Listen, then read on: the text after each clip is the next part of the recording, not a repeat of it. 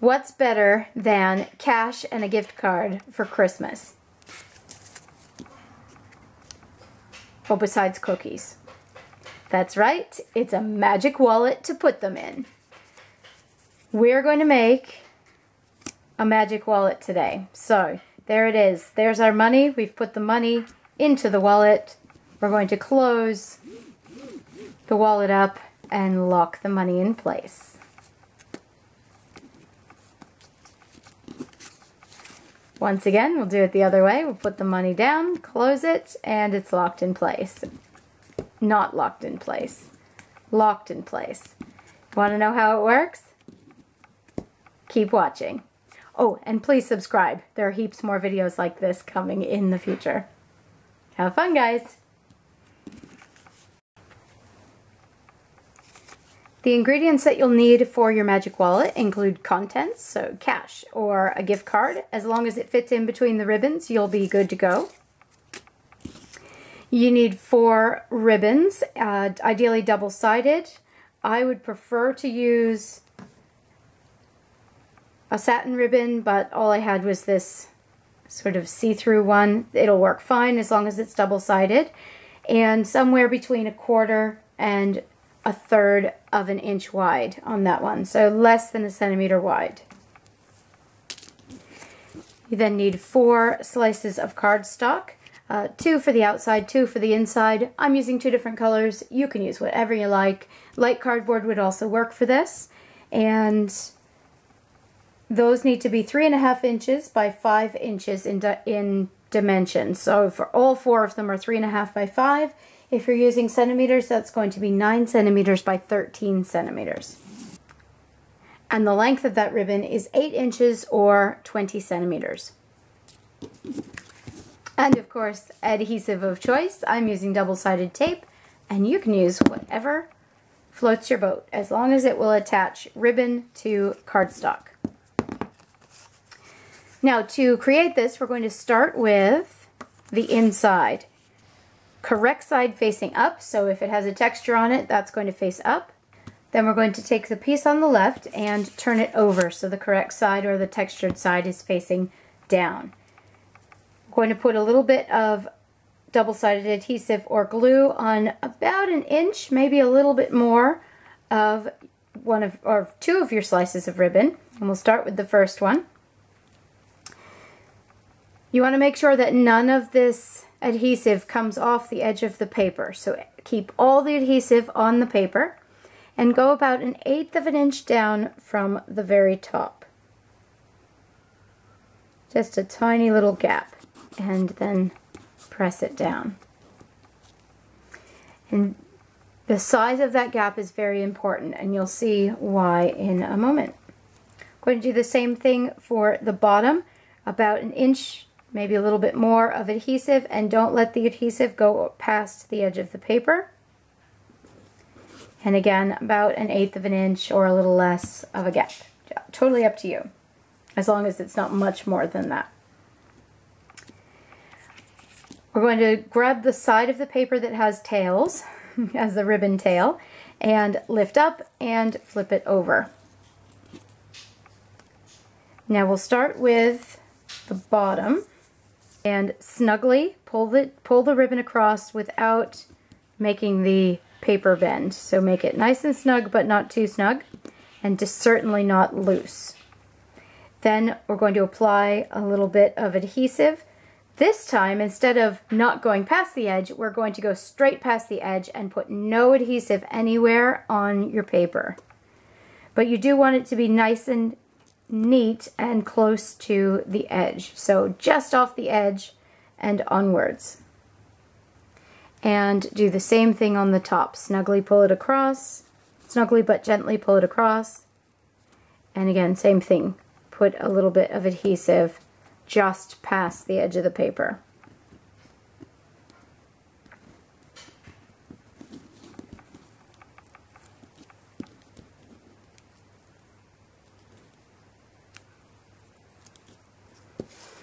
Now, how you make this next part happen is totally up to you. You may want to do one at a time or both at the same time. I'm going to do both at the same time, and we will do this by stretching out that ribbon again, making sure it's nice and lined up, exactly how you want it to be when you're finished. Do the same with the bottom and hold on to both pieces of ribbon. We'll then pick up the next piece of paper, so textured size up, and basically put it in at an angle at the very end of your paper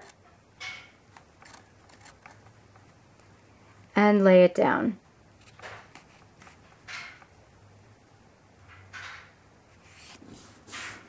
Just like so. Now you want to make sure that you have a tiny little gap. See how there's a black line there? There's a tiny little gap between the two. Not too big, but certainly not too small, otherwise your project won't work. So it's a bit about precision here. And do make sure that the top and the bottom are lined up.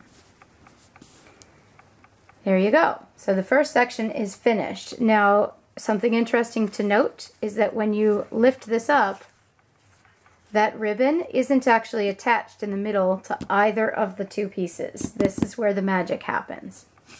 So I'm going to fold that back up so that it looks just like so. And then what we need is an X in the middle of the paper made in ribbon. And you can tape that down while you're waiting, as long as it's or while you're doing the process, as long as the tape is removable. I do have tape here that can be easily taken off, so I'm going to tape mine down. But you do whatever you need to get it to stay in place and nice and lined up. Keeping in mind that that is going to be removed later. I'm now going to get another couple of pieces of double-sided tape, and I'm going to lift up the left piece and thread the two pieces through. Just like that.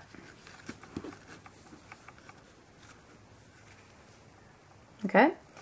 Flip this over like you're closing a book and make sure it's nice and lined up. Now the paper may not want to line up, so you may have to tell it to line up. But we're going to take, because of the ribbon, the paper may not want to line up, all the ribbon that's under it, so you just make sure that it's pulled snugly. And now we'll start with this top piece. Once again, we'll put a little adhesive so that it's coming straight off the edge. So no adhesive anywhere except on the ribbon. And the same thing with the bottom. Have a look at where the ribbon is and then apply a little bit of adhesive. And I'll slide that under so you can see where the ribbon is. And pull off the papers. And once again, you can see how this is starting to shift because of the ribbon. You need to make sure it's nice and lined up when you fold that over. And then go where the ribbon wants to. So you're not going to go straight across. You're going to go up and to the side. And the ribbon will tell you where to fold it. Same thing down here. Just like that. Okay, now we're going to do the same thing on the other side. We're going to turn the entire thing over. Both sheets of paper are going to get turned over. And while you're over here, you can trim off the excess from that ribbon before so that you're not accidentally gluing over the top of it or anything like that before you get a chance to trim it.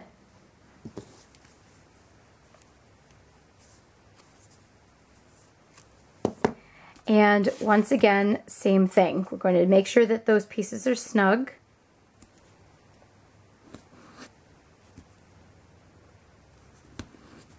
Just like that. You're going to apply the adhesive right off the edge. Again, making sure that none of that adhesive gets underneath. You don't want it on the inside, just on the outside. And once again, if it's coming down here, it's actually going to mirror image and come this way.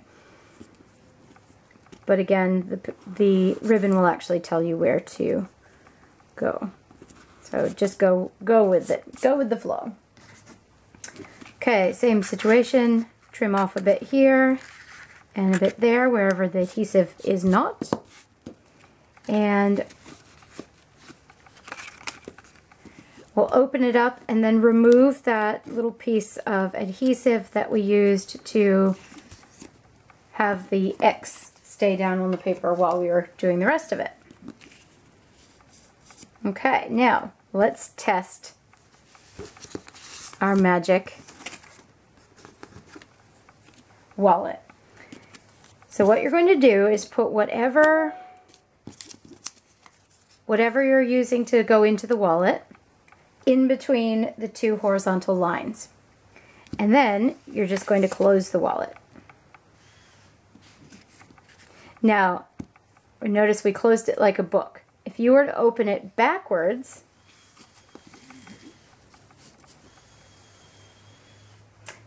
your money is now locked into place.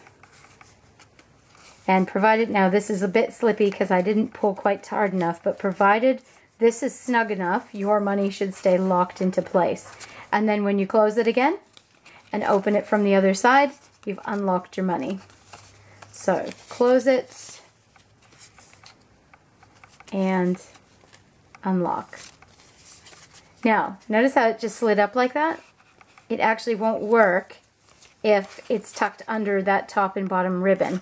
So, as I mentioned before, if you want to resize it, you can. You just need to make sure that that top and bottom ribbon, whatever size ribbon and whatever size paper you use, are on the outsides of whatever you're hoping to lock under the X. If they are at all covering it, it won't work. Okay, so inside that, and there you go. It's a magic wallet. Okay, now if you're wondering about the cover, I'm going to apply some adhesive all the way up to the edges, being very careful it is up to the edges because you won't really have an edge covered here. You won't really have the edges of these covered up, so you want to make sure that it's super, super neat when you attach them so there aren't any gaps in between. Now you could use a bit of washi tape to decorate it up after, but that is totally up to you how you go about that. And we're just going to very neatly, once you've applied the adhesive, very neatly press it all down on top. And then turn it over. Same thing on the back. Once everything is in place, neatly apply it. And now your magic wallet is complete. I hope you enjoyed that, guys. We'll see you tomorrow for another Daily December video. I hope you make a few of these and have a great day. Take care. Bye-bye.